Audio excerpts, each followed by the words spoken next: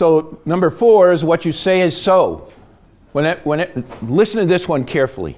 Whenever you have given your word to others as to the existence of something or some state of the world, your word includes being willing to be held accountable, that the others would find your evidence makes what you have asserted valid for themselves. Read it again. I'll read it for you. What you say is so. Whenever you have given your word to others as to the existence of something or some state of the world, your word includes being willing to be held accountable, that the others would find your evidence makes what you have asserted valid for themselves. If I give you my evidence of why I say this is what the way the world is, I'm willing to be held accountable by you that that's the way you would see the world too. You would agree with me. Now, what that does... would also agree. Yeah. Now, what that does is it prevents all lying, all exaggerations, all...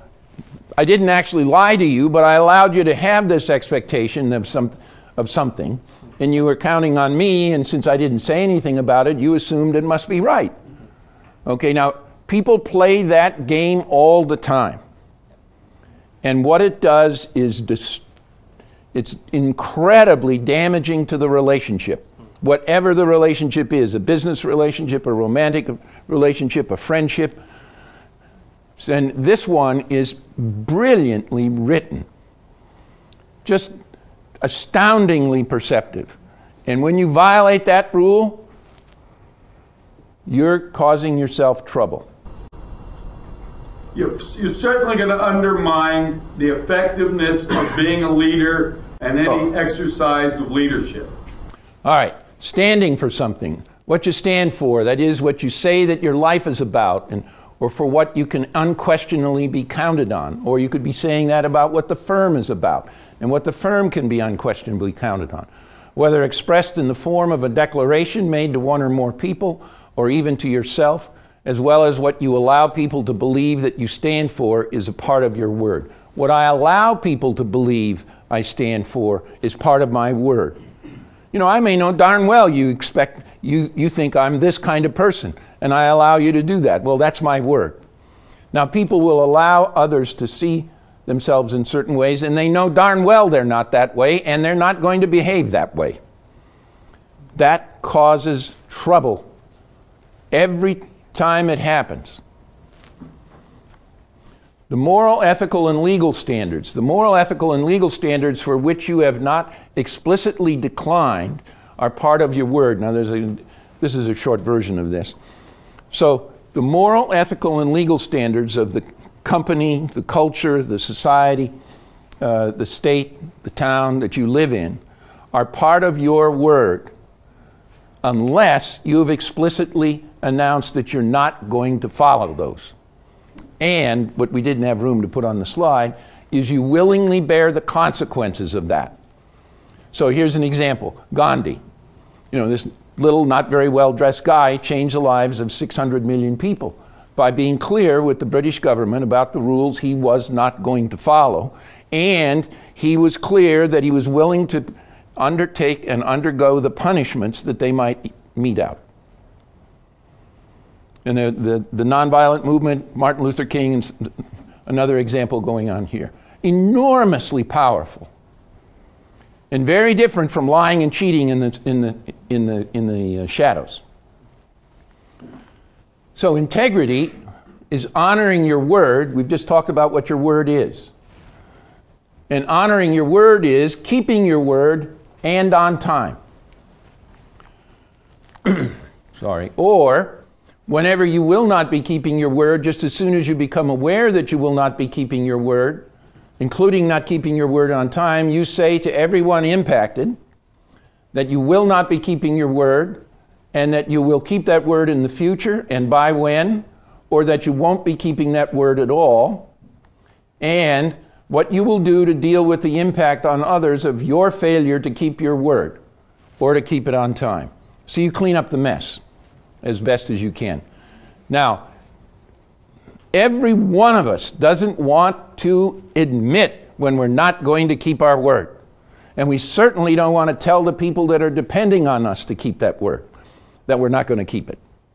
And I guarantee you that causes enormous amounts of trouble in the world. And what I'm asking you to do, you don't have to announce it, because there's not a single person in this room, including Werner and I, that doesn't do it. And this won't make any difference to you, none, unless you discover it in your own life. Oh, you know that thing Mike was saying? I remember about 6 months ago I did one of those. And then you may find out there were 2 yesterday. And just one quick word. That's my experience. Since this is about leadership, it's important to recognize that out of integrity behavior as a leader undermines the foundation on which you are standing to be a leader and exercise leadership. It's just that simple. And you know it when you've been in the company of a leader who's out of integrity. Really bad cases of it are outright lies, or obfuscations, or unwilling to tell the truth, withholding. People don't trust them. They're not going to follow them. I think on a very simple basis, it gives you a reason, an excuse not to be accountable. Right. I mean, if my boss, if my leader doesn't stand on a firm foundation, why should I worry about whether I did a good job or didn't do a good job? Yep. Or my justifications are as good as his. Exactly. So anybody, we're now over time, so anybody that has things to be doing, the cocktails, I've assured that no cocktails are going to be served downstairs until I'm done. so Michael, we got to go fast. Yeah. I promise to shut up. As this new model of, unless it's something important, Werner, this new model of integrity points out, integrity is the state or condition of being whole, complete, unbroken, unimpaired, sound, in perfect condition. Such a state is the necessary and sufficient condition for workability. Think about the bicycle. And workability is a necessary condition for performance. As a result, it becomes clear that integrity determines the opportunity set for performance. It doesn't tell you what you're going to get, but the closer you are to being in integrity, the bigger is your opportunity set. And the bigger is your opportunity set, the better you can do. Yet one only needs to read the newspaper to be clear about the almost universal lack of integrity. How can that be? The answer is the fact that integrity determines one's opportunity for performance is concealed by what, paraphrasing Rawls, the political scientist, we term the veil of invisibility. There are 11 factors that contribute to this veil of invisibility, and we will discuss some, but not all of these below. So let's consider what it's like to be a person of integrity, to be whole and complete as a person in your word. And I want you to be thinking about what it would be like if this was the description of your life. As we said, at least in the matter of integrity, who you are is your word, nothing more and nothing less. In a very real sense, who you are, period, is your word. You have very little dominion over your mental state, emotional state, physical state, or even what you think or remember, what comes to mind. But you do have something to say about what comes out of your mouth. Given that your word is that over which you do have dominion, it is, as we said, not too much to say that who you are is your word. Perhaps the most important aspect of being out of integrity is the loss of self. Or if that is too much for you to take in, then think about it as the loss of power. In a very real sense, you are your word. When you are out of integrity as a person, you are, as a person, less than whole, complete, unbroken, unimpaired, sound, in perfect condition. Instead of being a person of power because you have lost your power, you are left being a person of force and cunning. When you honor your word to yourself and others, you are at peace with yourself, and therefore act from a place where you are at peace with others and the world, even those who disagree with, who might ordinarily feel threatened by. You might ordinarily feel threatened. You know, I spent, 55, 60 years biting my fingernails. It was socially embarrassing. I couldn't stop. But when I got this integrity stuff, that stopped. I got more whole and complete. Whatever it was that was gnawing away at me was that lack of integrity that manifested itself in that way and lots of other ways. And my colleagues can tell you more stories about me. You live without fear for yourself. That is, who you are as a person. There is no fear of losing the admiration of others. You do not have to be right. You act with humility. Everything or anything that someone might say is okay for consideration. There's no need to defend or explain yourself or rationalize yourself. You are able to learn. This state is often mistaken as mere self-confidence rather than the true courage that comes from being whole and complete. That is, comes from being a man or woman of integrity. This is a critically important element of being a leader. Now, given where we are, I'm going to... Does anybody know how to run this computer? Because I run a Mac. Whatever you want. What do you want? Do you know? Let's get to the end. Let's get to the end, Werner, where... Where do you want me to go? Let's go through all of this stuff. Go past all of it? Yeah. Great. By the way, I agree. Okay, now I'll get a little slower. A picture of integrity, that's what I wanted. So there are 11 things that... I know I'm getting thirsty as well as the rest of you. What would your life be like and what would your performance be if the following were true? You've done what you said you would do and you did it on time. Just dwell in this. You've done what you said you would do and you did it on time. You've done what you know to do. You did it the way it was meant to be done and you did it on time. You've done what others would expect you to do even if you never said you would do it and you did it on time. Or about this or that expectation of theirs, you have informed them that you will not meet this or that expectation. And you have informed others of your expectations of them and have made explicit requests to those others. No hidden expectations, explicit requests. And whenever you realize that you are not going to do any of the foregoing or not going to do it on time, you've said so to everyone who might be impacted. And you did so as soon as you realized that you wouldn't be doing it or wouldn't be doing it on time. And if you are going to do it in the future, you have said by when you would do it. And you have dealt with the consequences of your not doing it on time or not doing it at all for all those who are impacted by your not doing it on time or not doing it at all. You've cleaned up the mess in their lives. You've done the best you can to do that. In a sentence, you have done what you said you would do, or you have said you are not doing it. You have nothing hidden. You are truthful, forthright, straight, and honest. And you have cleaned up any mess you have caused for those depending on your word. And almost unimaginable, what if others operated in this way with you?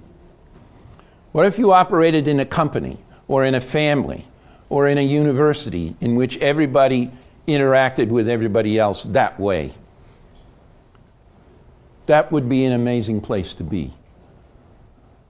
And it just comes from knowing what your word is and honoring that word, not keeping it. Most of the crap that gets written about integrity, where people have gone partway down this road, says when you give your word, you must keep it. That's totally fatal. So what happens if I gave my word to you about X, Y, or Z, and then I found out that Melissa had to die? Did you say had to die? Yeah. In order for me to keep that word. I just want to make sure we killed me off. So I'm not going to keep that word to you. It's okay for you to move to the back now. I'm dead. No, you see, what I want you to get is you cannot be trapped simply because you gave your word that you're going to have to fulfill it. You honor it. And you'll get yourself in all kinds of trouble if you think you've got to keep your word. Because then you're going to start hiding it, workarounds, and it's all out of integrity. Well, you don't give your word that something big enough to make your life worthwhile. Yeah, okay, let's stop right there. Mike, I want to do those last 3 slides. I promised to do Oh, them yeah, fast. okay, good. So here, You want me to find it it for for you? you? The last 3. It'll work better if you do it that way. The workaround. Oh yeah. Okay. Here we go. So let me just do this quickly. You know, we made this outrageous statement that there's a context which, if mastered, leaves you being a leader and exercising leadership effectively as your natural self-expression, and we're going to give you the opportunity to create that context for yourself in 6 days. Nobody should believe that. I wouldn't believe it if somebody told me. So now I'm going to take 3 slides to leave you with the sense of just how powerful certain contexts can be. If you get closer up here. Yes, that's the only way it'll work. Okay, sorry to stand in your way. Apologies. This is the unworkability that's created by the lack of integrity. Okay. The power of We con- can't stand back. Okay, come on. How many of you have been told that stress is harmful to your health? It makes you sick. It increases your risk of everything from the common cold to cardiovascular disease. Most of us believe that stress is our enemy. Certainly, that's the way I was brought up and told, and blah blah blah blah. Okay, I'm going to tell you about a study of the effects of stress that I learned about from a Stanford University health psychologist, Dr. Kelly McGonigal. Much of what follows on this and the next slide is simply quoting her. The study tracked 30,000 adults for 8 years. The study started by asking people, how much stress have you experienced in the last year? 3 possibilities: little stress, moderate stress, a lot of stress. They also asked, do you believe that stress is harmful for your health? And then they used public death records to find out who of the 30,000 people died.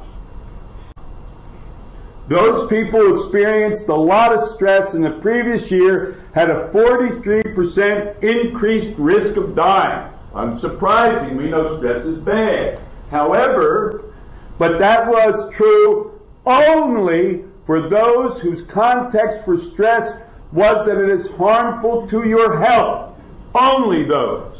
And, by contrast, those who experienced a lot of stress, but whose context for stress was that it's not harmful to your health, had no increased risk of dying. In fact, they had the lowest risk of dying, including those who experienced low stress.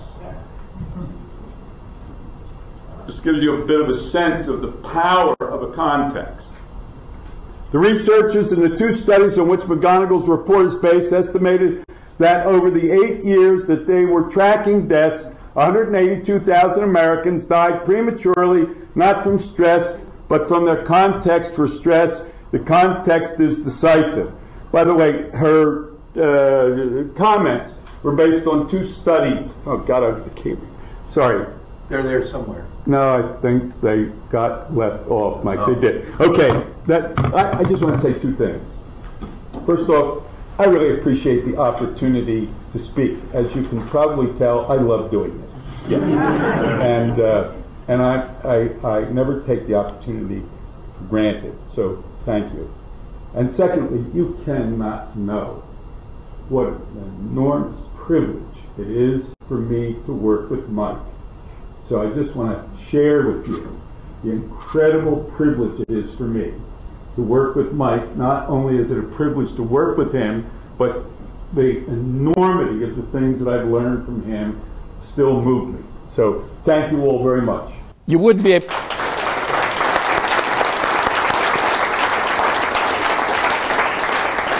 I just have one closing comment. You wouldn't be able to tell that from the amount of shouting that goes on.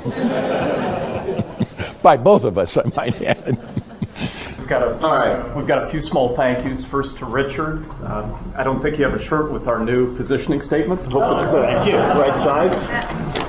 And then for both Mike and Werner, this is a copy of the book about Constellation Brands that Richard authored. So you find out more about one of the world's top companies in our backyard. Thank you all for joining. Sorry we're out of integrity. I have to say one thing, which is we're going to have to give you new ones in 3 months. So we owe you those. That will be the same, but there's 3 new chapters. So. All right, great. Yeah, look forward to it. Thank you. Jenny, you got that? Okay. Reception downstairs in the rotunda. If you can join us, that'd be great. Constellation Brands products.